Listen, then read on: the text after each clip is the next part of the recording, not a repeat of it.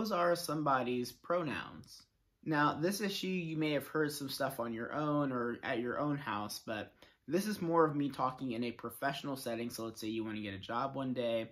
Your school, if you go to a public school, is a professional setting. So in any type of professional public setting, this is where pronouns deal with respect. They go hand in hand.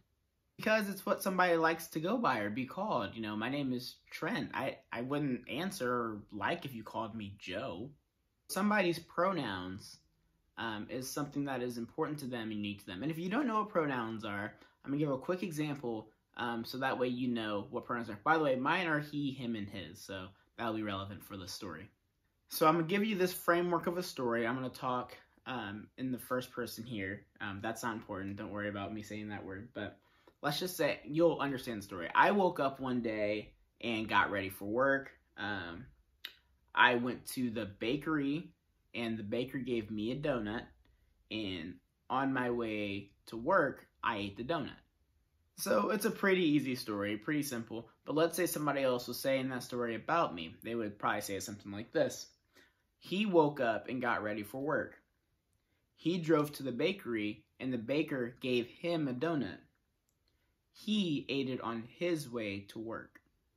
And you can use that story, everyone can use that story, and if you wanted it to be talked about you, what would you want the writer or the person talking about it to say? And those would be your pronouns. You saw I used he, him, and his. And whatever your pronouns are what you want to be referred to and called by.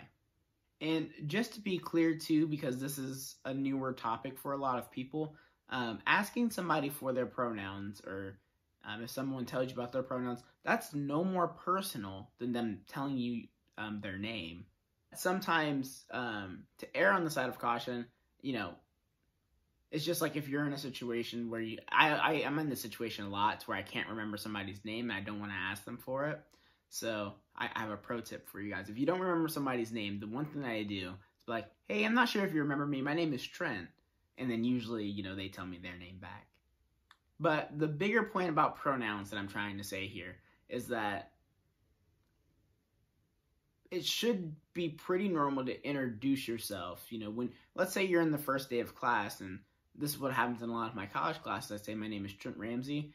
My pronouns are he, him, and his, and I like to play football. So it's just something as simple as that, something that identifies you for the pronouns that you like without, you know, having to go out of your way to kind of say that. I don't want to keep telling people 100 times that my name is Trent. I mean, I just feel like you wouldn't want to get to know me at that point.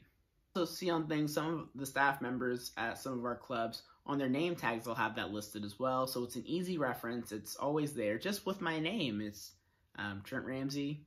My pronouns are he, him, and his. So, but anyways, those are just a couple of ways that I feel like respect can be shown very properly and very effectively to another person. That's all I got today. Now, go out there and be respectful.